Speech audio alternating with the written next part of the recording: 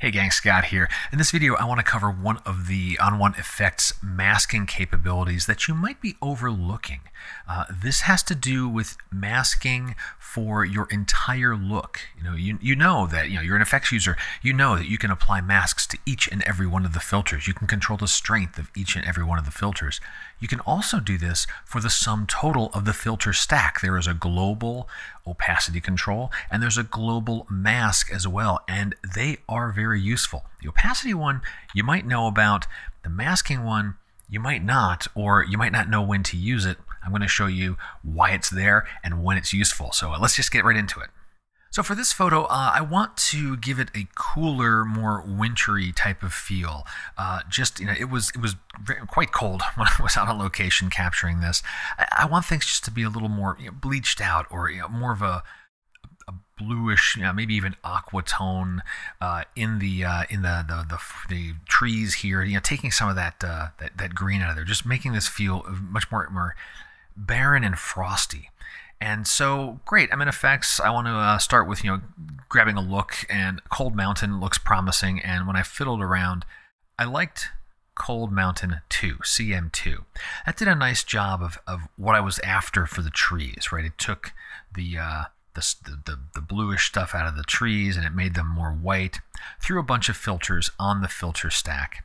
And we know that we have in the thumbnail, once it's applied, I have a fade slider, because this is a little kind of strong. And so, fading this around, and right now, I'm watching the trees, and somewhere around there feels good. Okay, so far so good, right? This is a pretty standard fare if you're an effects user. You know about the fade slider, and you know that you can control the overall strength of the look. Well, where does this connect in with masking? Let's take a look at this here.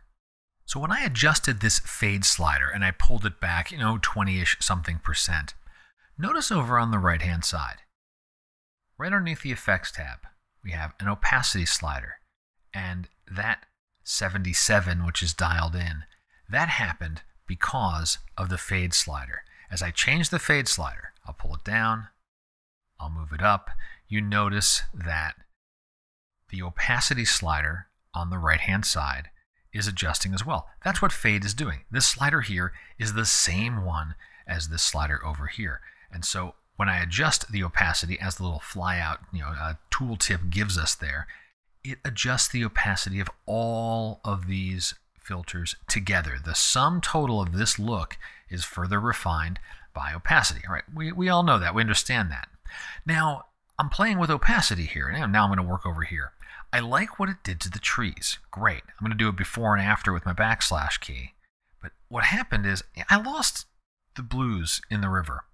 And that's not acceptable to me.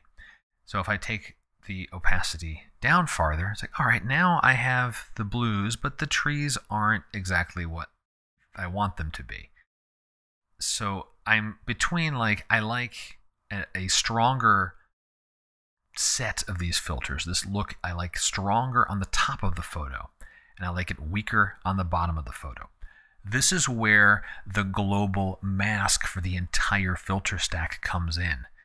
Yeah, I could go in and start masking each individual filter to do stronger on the top and weaker on the bottom. But that's time consuming, and you may have 10 filters there. You have an option to do it all in one shot, and it is kind of hidden in plain sight. It's this mask icon right here. Now, I've clicked on it once before I started recording here. It normally looks like this typical little masking options thing. But this here, let me collapse that filter. This mask icon right here applies a mask to the entire set of filters. So to get what I want a stronger look on the top and a weaker look on the bottom.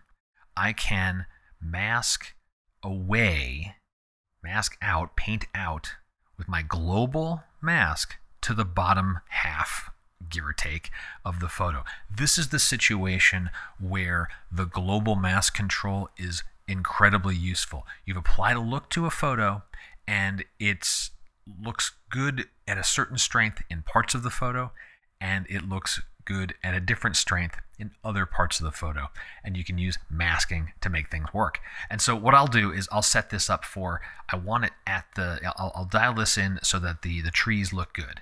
because I need it to be stronger for the trees. If I masking, I can't mask in more than the opacity, right? This is like my upper limit on how much of this strength I can apply. You can always adjust things later, but we'll dial this in for the trees, and then I'll click my mask icon for the global filter mask, right? This one that's inside this little tiny area above all of your filters, below, kind of connected to the effects tab.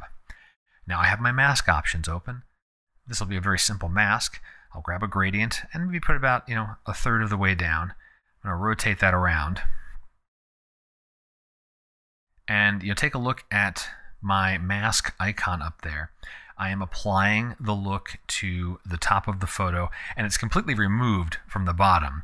My last step here is to take the opacity of my mask and dial it back some. I want some of that look on the bottom, but I don't want full strength. And so maybe I'll feather this out some, position that here. And so now, when I do before and after, I'm cooling and cutting some of the aquas, some of the bottom part of this photo, dialing this look back, but not entirely.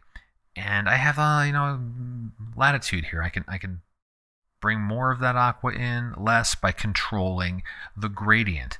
And because this is associated with the global mask, I'm masking the entire look, but just from a portion of the photo. So this is incredibly powerful. Let me finish off dialing this in here. It kind of felt good to me to have just a little bit extra taken off there. I don't want too much of that aqua to come through. Maybe somewhere around there. And that feels pretty good. I'll hit I'll just hit the Z key to pop out of that tool. And so the net sum here is I've applied a look, I've dialed in a certain opacity, a certain strength at the top, and then I've tapered that off and reduced the amount of that look on roughly the bottom half of the photo. So that is the global filter mask in ON1 Effects. Controls the mask for the entire filter stack. I find it most useful when I have a look on a photo that is good for parts. I need to taper it or tone it down for other parts. You could use this in a layered workflow, I suppose, but at that point, if you're working with layers, you're probably going to do that type of control at your layer mask. It could work either way, but the place where I use this is grab a preset, dial in a look. The look's a little bit too strong on certain parts of the photo. Reach for that global filter mask, paint out, and tone it down with a lower opacity brush or gradient or whatever makes sense for your particular masking job.